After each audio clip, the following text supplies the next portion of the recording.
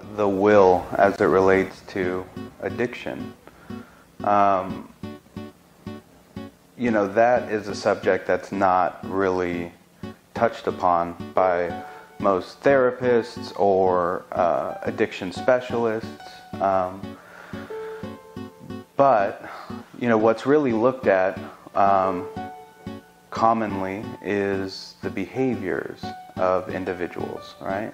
And especially individuals that suffer from substance abuse, right? And then there's an attempt made to change those behaviors, right? But, the will or the motivating factors behind those behaviors aren't often discussed in depth because it's not something that can be scientifically studied, right? So you can't measure the will, you can't weigh the will, right? But you can measure brain activity, say, right? So what happens is there are attempts by psychiatrists and therapists to change the behavior from the top down, right? But I think what we do a good job of here is we work with the client to explore the motivating factors, right? The drives that make up the will. We've had clients come in, their main coping mechanism was the actual substances they used, right? That's how they were able to cope with life.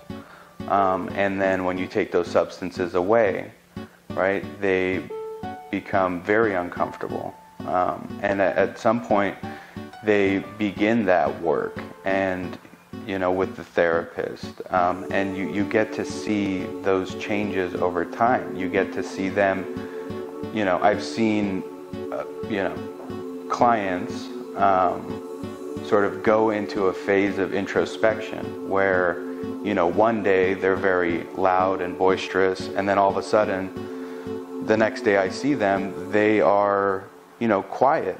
They are more thoughtful. They're beginning to gain a perspective of their own thought processes, their own behavior. They gain that what's called a meta perspective, right? So it's observing themselves and so that's when you begin to increase insight, right? So an individual begins to see themselves and begins to think about, okay, well, what's going on behind these actions, these behaviors that I display?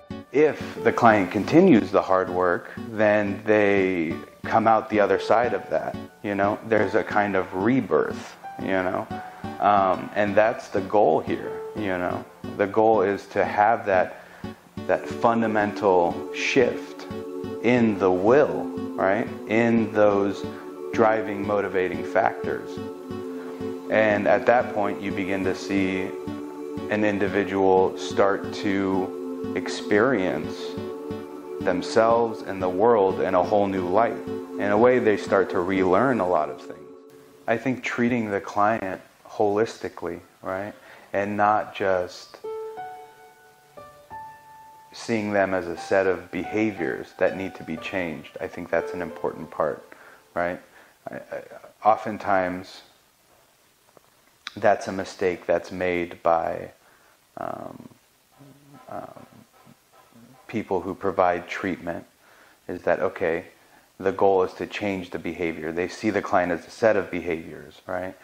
But instead, we sort of try to see the client holistically as a person with motivations, with drives, with a history, and all of those things are explored with the client, right? And then there's a strategy that's developed with the client about how to make small changes, and these small changes add up to, a large, profound change.